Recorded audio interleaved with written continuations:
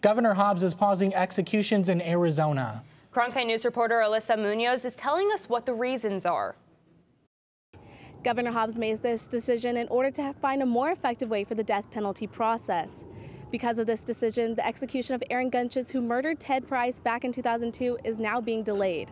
Now, Price's family is suing the governor. So far in Arizona, there has been 40 people who have died by lethal injection, according to the Death Penalty Information Center. Attorney Daniel Ortega says some of these processes have had issues in the past. One thing that we have to look at, not only as lawyers, but as members of the public, is that we've experienced a number of executions that have not gone well in terms of the length of the executions, depending on what method was being used. In late January, Governor Hobbs sent out a press release stating, with the Arizona Department of Corrections, Rehabilitation, and Reentry now under new leadership, it's time to address the fact that this is a system that needs better oversight on numerous fronts.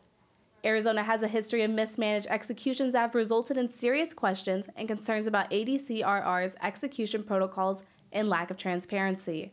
She's just saying, look, I want to put something together that tells me that when we execute, that we do it in a manner that's not cruel and unusual. The governor has a review commissioner studying the death penalty process to learn how to make it more transparent.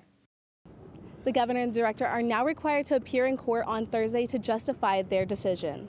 In Phoenix, Alyssa Muñoz, Cronkite News.